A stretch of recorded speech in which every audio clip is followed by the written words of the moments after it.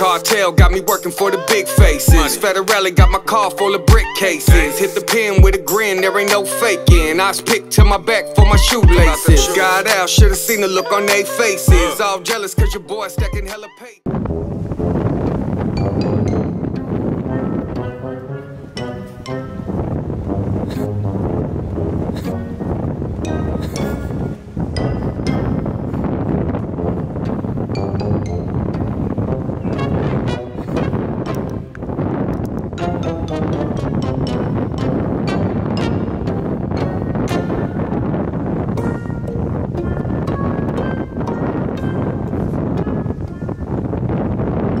So, I made it to Hawaii.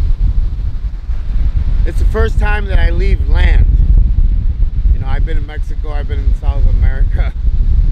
But in the United States, I haven't really been to too many places because I have been to places, but it's been through Con Air.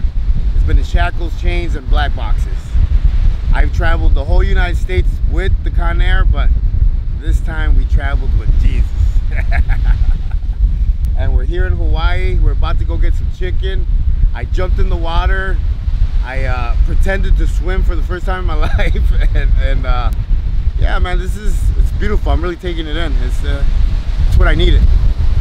It's what I needed.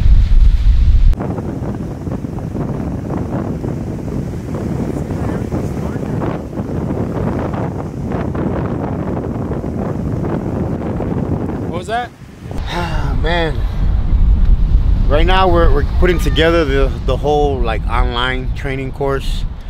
I wanna make the switch from in-person to online, so I'm putting together like the description of workouts, all that stuff, and just to be able to give people the same service that I give them in person but just online. I've been wanting to make that switch just because just everything I got going on, the book, the clothing line, the supplement line. Obviously now I'm trying to get into movies, and you know, I'm just living the dream, man. I'm trying to just motivate guys like me that it's never too late to change, and it's never too late to learn something, and it's never too late to love yourself. So yeah, we got a lot on the workings, man. This is Wrong and Strong's year. This is it right here. What are some of your personal goals within this next year? My personal goals are more like self-development, you know, working more on my anger, working more on like my jealousy sometimes, just personal stuff that I got going on still from my childhood, you know, and really just digging down and healing this year for me. That's why this trip was so important. You know, I wasn't gonna come. I was gonna miss it. I tried everything in my power to miss it. I mean, I'm not gonna lie.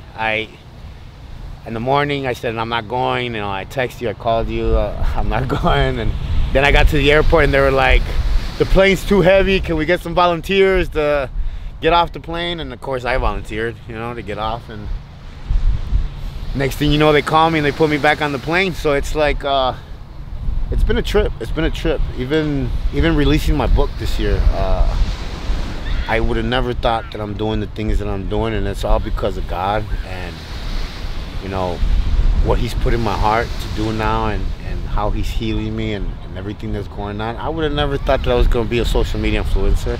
I stayed away from my face on pictures or videos. So man, he's good, and he's teaching me a lot. I'm learning a lot, I'm healing.